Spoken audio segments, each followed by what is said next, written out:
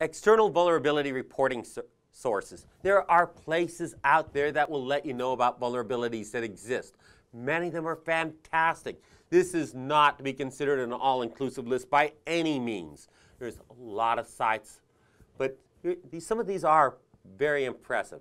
The National Vulnerability Database, hosted by NIST. Good, nice site, and NIST does a good job. Lots of good white papers on how to protect yourself as well. Carnegie Mellon's CERT site, cert.org, Computer Emergency Response Team, good site, lots of good things, lots of good vulnerabilities. Security Advisors, Secunia Labs. Yes, a commercial endorsement here, but they do a good job. They're one of the better consulting firms, one of the better security reporting firms, and they have some great advisories.